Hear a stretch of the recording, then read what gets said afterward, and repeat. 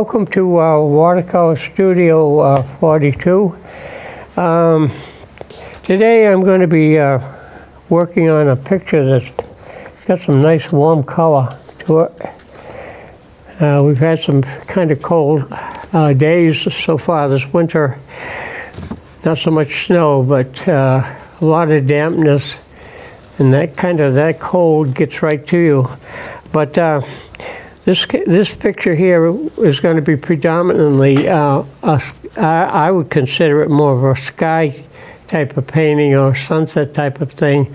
In the picture, the backlighting is so bright that sometimes all the objects in the foreground sort of silhouetted, but it's hard to notice. But there's a lot of houses along the shore here, probably, I don't know if I'll suggest a few little buildings in there or not. We'll see how we go with the painting part. Probably the toughest thing to do would be to try to do all this masses of branches and a few leaves still left on the tree here, coming into the painting, and a few coming into the painting from this side, a little bit from the left and a little bit from the right in the upper part. So I started to do a little bit of the drawing part.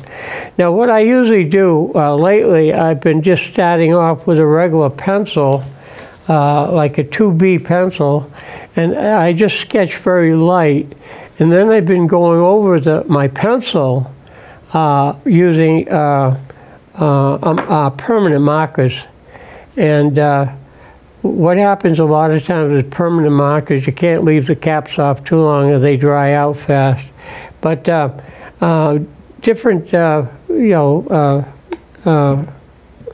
size markers and so forth. They have fine tip markers, and I end up using sometimes just a regular pen, a black ink pen, for some of the real fine lines. Now you could take like a little piece of cardboard, like a credit card, and you can kind of push the edge of that into the paper, kind of make some embossing marks on your paper, and the paint will settle into that too. So there's different ways that you can suggest, all those very fine lines, especially on a tree. But usually what happens is that when you do a painting, a lot of times you don't want to put too much of the linear branches in, so you leave a lot out.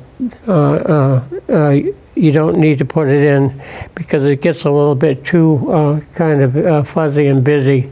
Creates another type of texture that probably you're not looking for. But so anyways, now what I've done, I've started off here. I've wet the paper with some just water on the brush. I use a large brush, flat brush, and I just go wet the paper. But now you don't want to wet it too much because it would take too long to dry out. But just enough to kind of reactivate the fiber of the paper, so the paint, when you put the color on, it sort of slides around a little bit easier. So I usually start off always with a larger brush to begin with, no matter what I do. So I have wet the paper a little bit. It's starting to probably dry out somewhat, and we'll go from there. But if you have a puddle, if if it forms too much of a puddle, then you want to blot it maybe with a paper towel. Just swipe over the surface of the paper and pick up some of that extra water. Okay, so now in this particular picture, we've got sort of an orange, real bright yellow here, but basically we've got sort of more of an orange color. And the upper part of the sky here is actually a bluer color, a lighter blue. So I'm going to start off, let's start off with a little bit of the wash across the top. Usually what I do is I work from the top down. So I'm going to take a little bit of my blue and mix some of that out into here. And just a little pinch of some of my red, which is quinacridone rose. And quinacridone rose is alizarin crimson. And you mix that in so you get sort of a purplish color. And that's what we see on the photograph here that we're working. So I'm just going to go across the top, probably just a little bit darker than what I've just done here. All right, and we're just going to put a little bit of a purplish wash here on the paper. Okay, that's just across the top. And when it dries, it does dry lighter. It does dry a lot lighter. So, but I'm just trying to keep it lighter here across the top. Okay, and then as we come down, we start getting into sort of some of the warmer color, the sort of an orangey yellow, and so some of that yellow can go into the purple a little bit. You sort of blend it. Now I've wet the paper, so hopefully when I put a little bit of orange on, of course usually blue and orange, if you get them mixed, sometimes they make the color brown.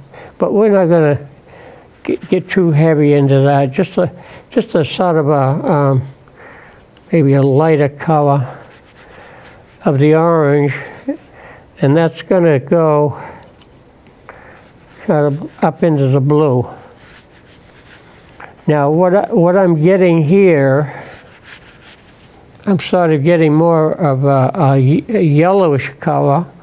So that means I've got to kind of go into this a little bit more with the orange. Let's get a little bit more orange on the paper here. Okay, go across this sort of almost towards the middle of the paper. And because I've wet the paper, they call it a wash, I've wet the paper, and you won't see any brush marks. It's going to be dry. It's going to dry in there smooth. Hopefully it will work out pretty well.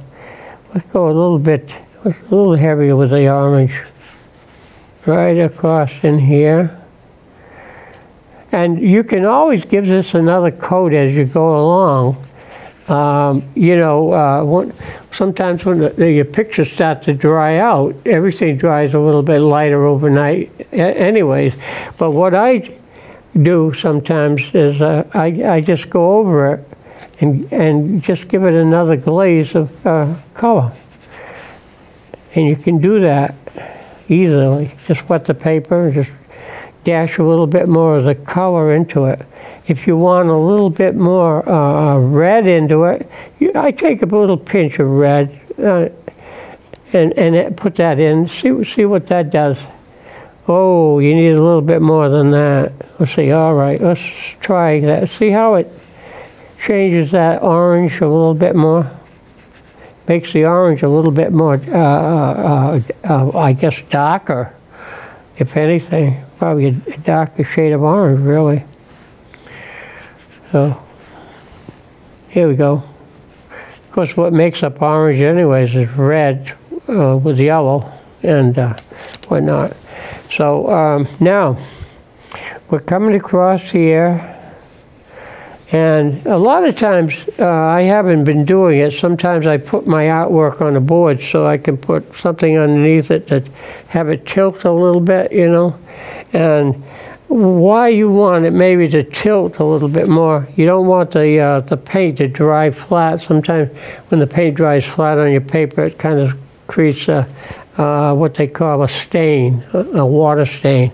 But this seems to be okay because I didn't wet the paper that much. So now we're coming down into here. Now, when you get across in this area here, that's really almost straight yellow, a stronger yellow. I use Gamboge yellow. But that's a straight yellow that goes in through here. And so that's a little bit beyond halfway. So it's a little bit towards the left of your paper here. So it's going to have a band of yellow. And so I've got my Gamboge here. I'm not cleaning the brush off. Sometimes, you know, if you're really going to drastically change colors. But I'm using just all the warm colors to begin with. You know, I've got yellow, orange, and now I'm using the Gamboge straight. So that's going to be very bright. We'll put a dash of that right in here. Okay. Now, my yellow doesn't seem to come out as bright as what the paper has here. See, this is almost like a fiery yellow, almost like a glowing type of torch. But mine seems not to be that bright. I probably could lighten it up. I'm just going to clean my brush off here a bit and use the brush like a sponge. And I could probably swipe through here, lift some of the paint off. See how I've lightened that up already by pulling some of the paint off. So I could do that all right. Take some of that color out and expose some of the yellow, more yellow into that area. I'm not worrying about spots down here because that's going to be reflected anyways. The sunlight's going to be reflected across the water in the foreground. So now, when you look at the painting, or picture, I should say, the photograph here, it's almost half and half. But actually, if you follow it down, you've got more sky than you have land. See, it's not quite 1/3, but a lot of times I break it up into thirds. A lot of times 1/3 sky, 1/3 land, and 1/3 maybe water in the foreground. So that's how that works. Now, I'm going to take my brush again, pinch it out, and I'm just going to drag it through using the thin edge, pull that through here, and lift some more color out of it. So I'm making that yellow a lot brighter. Not as bright as the photograph, but nevertheless, it's a brighter shade. Now, I can come through here. The ground almost looks like a silhouette because the background's so bright that it makes everything dark, appear to be dark. But it has some color to it. I see a lot of brown in that. And I have a dark brown. It's called, where are we here? I have that sepia. And sepia is a very dark brown. And I think I have some of that right over in here somewhere. Some of that, I can mix it in with all the rest of what colors I've already put out here. It doesn't have to be straight brown, you know. You can do something else with it. So that band is going to go through here. That's going to go right across through here. You don't have to be too fussy with that, but that's going to be right in this area here. Gets a little bit wider here, and it gets bumpier. The edges are a little bit bumpier. Okay, so you can see how that works. Now, even that, I can pitch my brush out, and I can pull through that a little bit more and expose some of the that sunlight coming through, okay? Some of that sunset coming through all of this. So it's going to be a little bit lighter across the top. Let's use the thinner edge of the brush here. Kind of dance across here a little bit. and pull that in. It gets a little bit wider through this. Let's put a little bit more color into that. It gets dark over here. This can kind of pull this through, make it kind of bumpy across here. And you can see what I'm doing. I'm working my pictures starting from the top, coming down. And that, a lot of times that's how I paint, especially outside. I always start with the sky and then work down.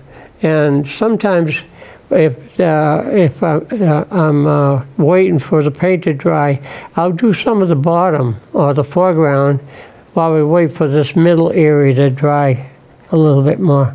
Let's pull this out. It comes up into here a little bit here, some of the trees. Pull some of this out. Here we go. Okay. Now, I think I'm going to put a little bit more, break this up a little bit more over here, make it a little bit more solid. But there is light coming through all of this. And there's houses along all through here. You can't see it, but there's buildings in there, across there, probably cottages and stuff. But now I'm going to take some of this color, and what I'm going to do is I'm just going to pull this down into here. Just take it from the center and just pull it down and break it up across here, because this is going to be part of the reflection on the lake. I guess it would be a lake. Could be the ocean coming in, but it's more like a lake, kind of quiet water here. Okay, kind of break that up across here a little bit. And go right to the edge, right to the tape. All right, here we go. And you can kind of dabble a little bit and break this up into here. There's a lot of texture in through here between the trees and cottages and so forth that might show up. Okay.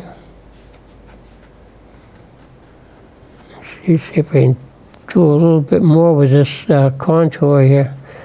Break it up. Well, you can see how this is coming along. And, you know, I tell everybody, I said, you know, you could almost do a painting a lot of times with one brush. You could take one, you know, like this is happens to be a flat 1-inch brush, but you could take any type of brush like this and do a picture using the width of the brush and then the narrow, turning it on the side. Let's go across here a little bit more. I'm just going to pull some more of this texture into the water down in here. I'm kind of paying attention a little bit more to the photograph here. See what's happening. Pull some of this out. Okay, around here. All right.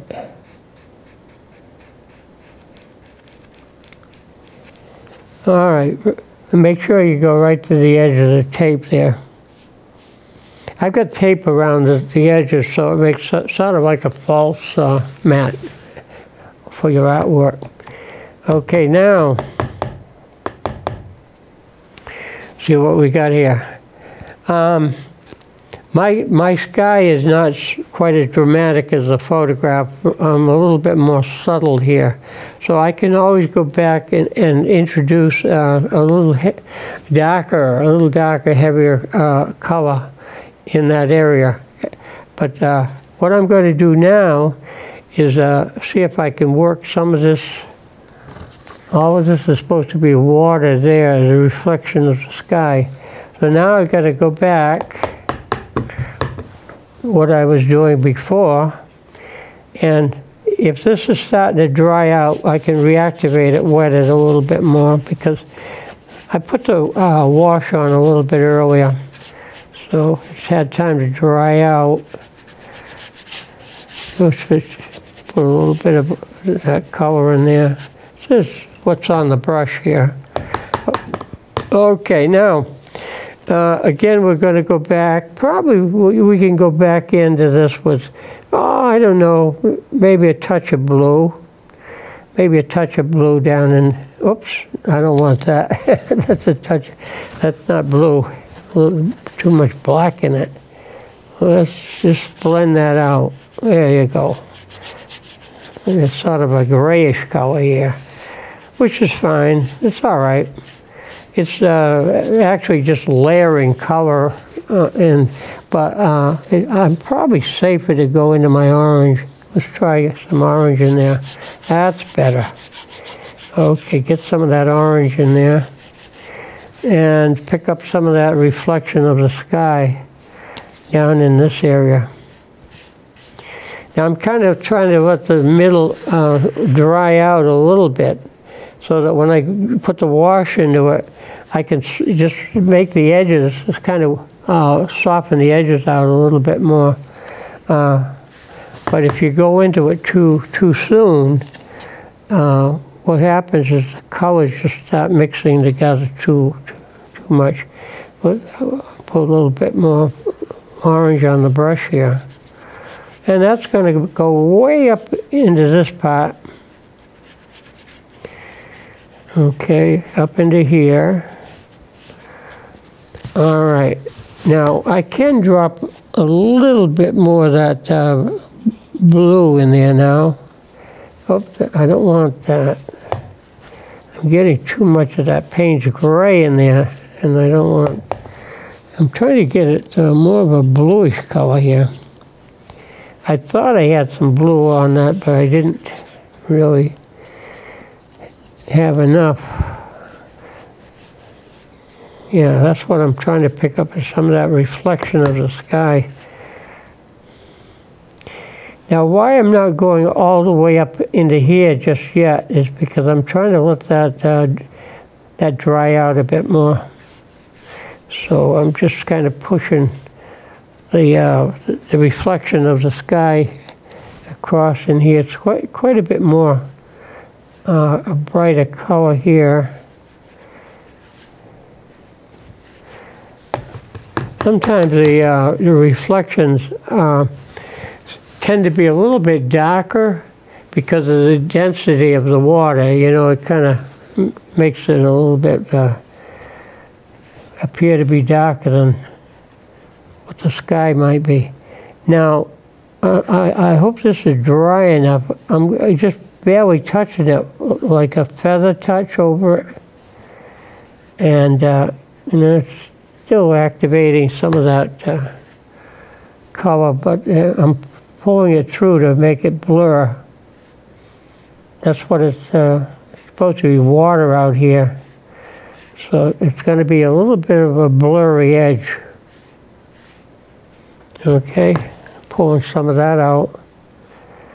So what we're talking about here is kind of predominantly doing a sky type of painting and a reflection of a sunset across the water. I like the way the sky is coming on. It's nice and through here. Not bad at all. And it looks like this edge is going to be softer. Okay, a little bit. Let's take some of that out in here. That looks like that's going to come out pretty good. Dry pretty good.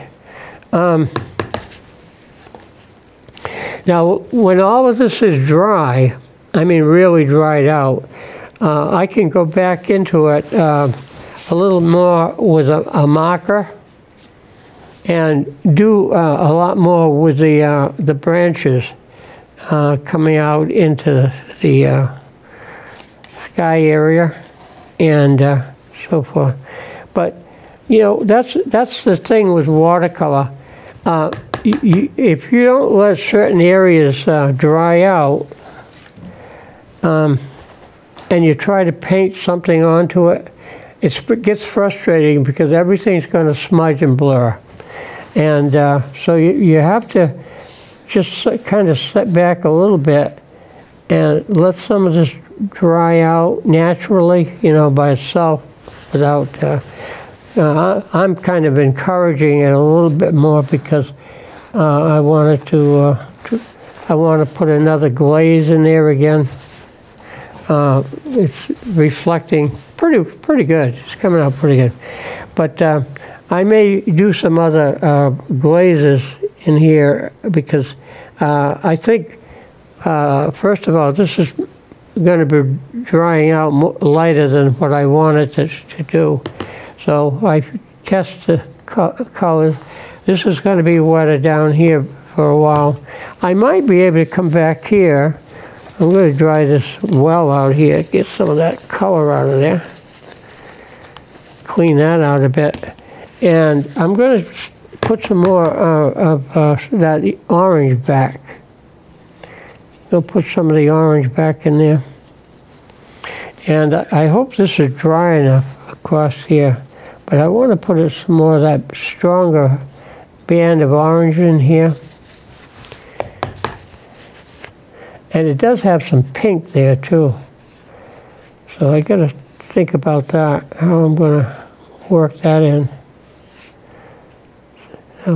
Work that in across here. Even the purple up in this area here can be a little bit darker also, one way or the other. Now, I can probably get away with putting some more orange into here because that's a stronger reflection here. You can kind of break it up, chop it up.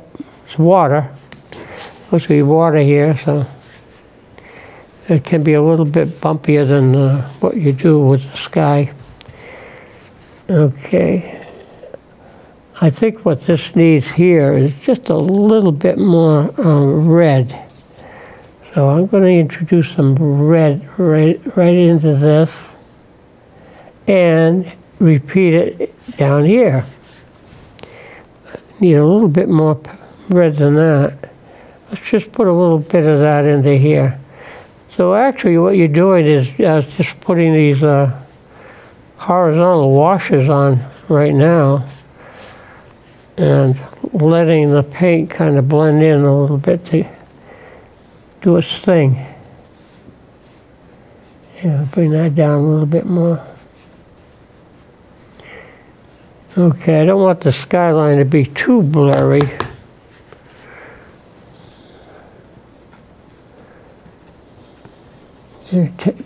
Take some of this texture and wiggle it around.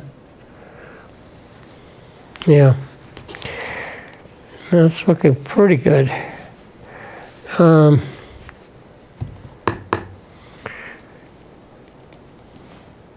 little bit more red in here. Gotta get it. It's sort of a nice color, pinkish red, orange, right in through here somewhat. And we can dash some of that, more of that color into here. Yeah, it's a little bit heavy on that side. Let's see if I can soften this out. And I think we can drop a little bit more. I think I can mix some of this out here. Go a little bit heavier with the purple. Whoops, maybe that might be too heavy. See what we can do. Just wiggle this down in through here. It's kind of a little bit more blue than purple, so I may have to put a little bit more red into this. Mix it here. And it's better to get some of the blue out of it. It's supposed to be purple. So pull that across. I don't want to get it too dark, but it is in the photograph darker. Okay, there you go. Now, see what we can do down here. Take some of this color here, move it across the bottom. Smooth it off, go right to the edge, right to the tape, across there, and pull it across this way too. Whoops, got to get a little bit of green in there. All right, that's what happens, you know, you get the blue gets into the yellowish color. That's a little bit strong with the purple. Wiggle that out of there, pull that across here more. Get it up into there. Okay. Now, if we're getting a little bit on the fuzzy side, sometimes what happens is we got to say, okay, let's go easy for a while. Let's let this thing dry, and then eventually I'll come back and I'll do a little bit more of the penman work with a ballpoint pen. Okay, that's otherwise it's going to wash it out a bit. You won't see the so much the pen. Okay, so got to give this a little bit of a rest here. Let it dry. That's on the tape. That's not going to be noticeable as much. Now what I should have, and I don't bring it with me, if I wanted this to dry a lot faster, I just put my fan on it. But I don't like to have the fan on. It's one of those hair dryers and types of things, and it's kind of noisy. You don't want to listen to that too much.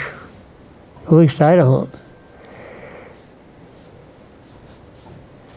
Okay, let's take some of this out. Smooth this in here. Now, what you do is you get to a certain point, you say, okay, now I can't keep putting wash on top of wash, wash, wash. So at some point, I have to let it dry. Now this is heavy. See how heavy that is in there? So you take your brush, just with water. Oops, that's getting a little bit beyond. Let's see here. Just take some water and just pull through this and soften this out. Take some of that sharp edge away from it. And if you want, you could come back and see if we can get some of that stronger yellow back in here, right in through this area. And I'm just going to take my brush again, and I'm just going to pull through that yellow. See if I can get that lighter. Not working as well as it did before. I'm getting too much paint on the paper, so I'm not getting down to the whitest part of the paper. It's a little bit lighter, but never going to be as light as it is in the photograph. So now, having said that, right across through here, I'm going to see if I can pull some of that out. I don't know if I can lift some of this. Just kind of pull it back and forth. Break it up a bit more. Okay, so now just as soon as this gets a little bit drier, this is when you can come back, and this is just a regular black pen, and if some of these lines aren't showing up as well, you could take your pen and go back in and put some of those lines back in. However, if the paper is still wet, you have to let it dry better or longer, I should say. Give it a little bit more time to dry out. And I don't know if I want to, well, like I said, I could kind of scratch through this maybe and put a couple of little buildings along the shore. You could probably do some things with that. You can take maybe a smaller brush too and pull through some of this and just make certain things lighter in there, like little building shapes maybe, possibly. Maybe put some little windows in there. I can do that probably picking at, you know, some of the paper with one of those little picks, and expose some of the white of the paper underneath. And those would look like windows in the buildings, some of the buildings. But it's a little bit too wet right now to do that. This looks, let's see. Yeah, I think I can do a little bit more with this, making certain shapes in here. Now, sometimes I take, if the paint's wet, you can take like a little piece of plastic and scratch into it, or X-Acto knife, any type of maybe a tool that you could use, jackknife or whatever, and scratch into this a little bit more to bring out maybe some of the texture. Now, when this gets, this is still wet up in here, so just as soon as that gets a little bit drier, we can come back in. I think it might be, let's see if I'll try it. Yeah, you can get some of the lines back in here on your paper of the branches with a pen. Okay, we can. So a lot of this can be done. Again, I would probably pick at this and get some of the shapes of the cottages back in there. And another thing too, if you want to get some of the shapes back in there, you could probably hit it with a little bit of white. Just take a thin brush and take a small brush, and you could take a little bit of acrylic. I don't use they have a watercolor white, Chinese white. They call it Chinese white, and you can use a little bit of that. But you take a little bit of that white. You just need a couple of little specks here and there, and possibly you could just kind of put some little dots. Maybe that's a little bit too much, but you can put some of the specks back in there of buildings. That might be too big a dot. We can take some of that out of there. Yeah, no, yeah, that's better. So quiet it down anyway. And anytime like that, you can always hide it. You can take your marker and go over it, or you can take some of your darker color that you have, that Payne's gray, and just put a little Payne's gray on top of that and cover it up so it doesn't, you don't notice that. I just filled it in this way, just blot it and fill it in. You get a couple of specks on there. If you catch it soon enough, you can take those specks right out of there. Make sure your brush is clean and just pull those little specks out. Sometimes what I do is I can make it look like ducks or something on the water, whatever. Or even fill it in with some land, you know, if you want to. But in this case, you can just put some more color back over it. Fill it in that way. Blend it out, pull it out.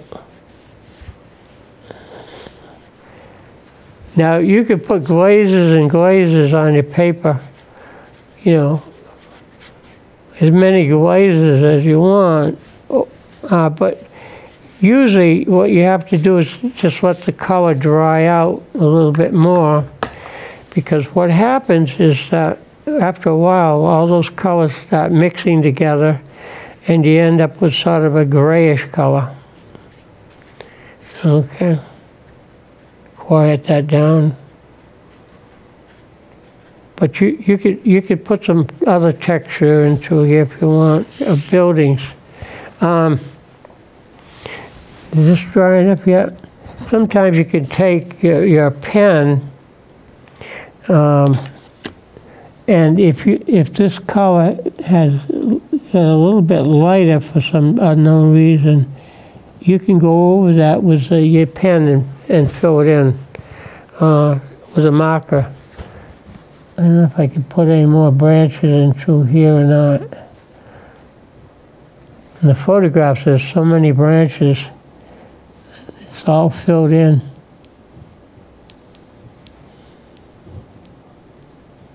So you can keep adding more branches, as many branches as you want to fill it in. Now, I've just noticed something here that probably we don't need so much of that orange here. Quiet that down. Bring it, pull it across. So far. Go right to the edge. Make sure you got the edges filled in. Now there's always little fussy things. That's up to you how much time you want to fuss with it. Sometimes it's better to stop and do less than it is to do too much. Because if you keep trying to putt around with it, then you get into more problems. You can pull some of this out if you want. Just get some water on the brush, but you can lift some of the color out if you want, and you can make the edges down here a little bit stronger too. Fix that up a little bit more. So there's a lot of different things that you can do. But the problem is you do have to let it kind of set a little bit more to dry. This it has to be darker here. I don't know if it's dry enough to do anything. I'm just using a regular pen, but you can go over this and you can add more little branches in the pictures. Got quite a few little branches in there that you can add to it. Yeah, okay, there you go. Now, let's see what else. If you want to put some birds in there, you can. I usually put some little birds flying around there. 1, 2, maybe 3. Uneven number, you know, that you can add. Now you can also do something with the foreground. If you want, you can make this part of the land here. You can build this up through here so that you have sort of a stronger base. It doesn't kind of just fade away, you know, off the edge. And then, you know, you can do different things with it. But, let's see, if I try to do anything right now, paper's too wet. So you have to let that dry out. This is kind of a heavy edge there. Again, what I would do, just take, while you're still at it, just take and pull some of that out. Just soften it out. Lift it out. Use your brush, like I said, use the brush like a sponge, you know. Pull that out. There you go. Doesn't look too bad. Sign your name down here somewhere. You can. I sometimes put my name over here on the left side. I don't sign it up in the sky though.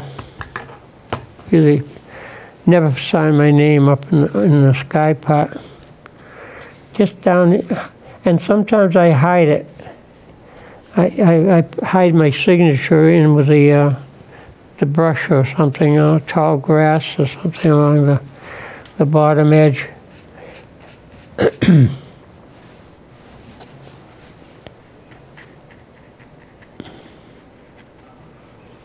Now, how much you want to, like I said, how much you want to do with the texture, whatever. A lot of times you have to wait. What I do is let it dry out, and you look at it the next day, and you can kind of figure out what it might need, you know, touching up. This definitely has to be stronger into there, but I think if I tried to go over that right now, I don't think my pen or markers would work. You know, it's too wet. So nothing really happens much. So you have to let that dry. And sometimes I don't see it in the picture, but I add something in the foreground. Rocks, tall grass, whatever it might need. Okay, and of course you can. What you can do is take the tape off too, and when you take the tape off, it makes like a false mat around your artwork, and if it comes off clean enough, sometimes I just leave it, but if it doesn't work clean enough, then what you have to do is actually put a real mat around, cut a mat and put it around the artwork. But sometimes you can get away with it if there's not too much paint that gets underneath the tape. So far, that's fairly clean through there. Fairly clean. And then we got down the side here. I'll tell you what a difference though it does make with when you have a mat around your artwork, and you can put like another color, have a double mat with a liner. They call it a little liner that goes of color. And how I determine what color that liner is around it is, let's say if I did a painting and I didn't put enough blue or paint or green or whatever, then what I would do is, let's see where we're going with the tape. I think I'll go this side. Where I didn't use enough of that particular color, I use the liner to carry that color around in the picture. Whoa. Here we go. Wow. Oh, I started to tear it up. That's what happened on the corner. Well, I don't know my own strength, I guess. I'm just going to tear that off there. Excuse me. Tear that off, let the tape hold it. Okay, well, this will give you an idea what the painting is, and I'm going to kind of strengthen it up a little bit with the darker branches. So that's what I worked from today. Here's your picture. But like I said, sometimes when it dries out, everything comes out a little bit better. Or if it doesn't come out strong enough, you can always add a little bit more color to it. You can always go darker. It's a little harder to lighten something up because you have to keep pulling through it. Sometimes you can use a little fine sandpaper and soften it out. But it's better to work lighter, and then when you have to do something darker, it's easier to go over it. But if you go too dark and try to make it lighter, then you have to keep scrubbing and scrubbing. And after a while, it may affect the, it may affect your paper, you know? Your paper might start disintegrating. Now this happens to be better than average paper. This happens to be 100% cotton and not wood pulp paper. But wood pulp paper, if you scrub it too long, then it starts to, you know, form little, what do you call it? Disintegrates a little bit more, and you have a little pile of pulpwood, whatever. But nevertheless, so that gives you an idea how you can work that. But usually this type of painting is predominantly washes of color. And then as far as the amount of drawing or detail or subject matter that you put into it, it's pretty much like a silhouette because of the backlighting is so bright. So usually I have trouble really trying to match the yellow to get it to glow like that. Sometimes you can have the yellow and then you know, blot it and get down to the white of the paper a little bit more, and that does help. That does help, but sometimes it's a little bit tricky to get there. Now, if you get some little stains from there, you can leave them in if you want, if it doesn't take too much away from your painting. Sometimes they add more to it than they take away from your picture. And I don't have a little pick or a knife with me today, but I can pick at this and show you how you can make it look like little windows in the houses along the edge of the waterfront. Because in the photograph, there's a whole string of cottages that you can't see unless you look real careful at it, because it's so much in the shadow. But even this in here can be kind of, you know, you can strengthen that up a little bit more too, your artwork. All right. So anyhow, so I'll probably be doing some other artwork. I'm kind of getting a little bit into spring, and I probably mentioned it last time that the museum is having their flower show coming up in March, about the third week or so in March, around the 23rd of March, somewhere in there. But they're getting back to having the flower show again, so I'll be involved a little bit with that. They like to have some artists working on painting on location, and so I usually do some sort of a flower painting.